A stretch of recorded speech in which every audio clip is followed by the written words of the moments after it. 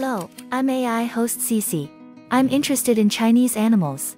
Let's see how ChatGPT thinks about it. China is known for its rich biodiversity and unique wildlife, many of which are endemic to the country. Here are some of the unique animals in China. Giant panda. The giant panda is a beloved symbol of China and can only be found in the bamboo forests of central China. Golden snub-nosed monkey. This monkey is found in the mountain forests of central and southwest China and has a distinctive snub nose and golden fur. Chinese giant salamander. The Chinese giant salamander is the largest amphibian in the world. Siberian tiger. Also known as the Amur tiger, the Siberian tiger is found in the northeastern part of China and is one of the world's most endangered species. Chinese alligator. The Chinese alligator is a freshwater reptile found only in China's Yangtze River basin. Crested ibis.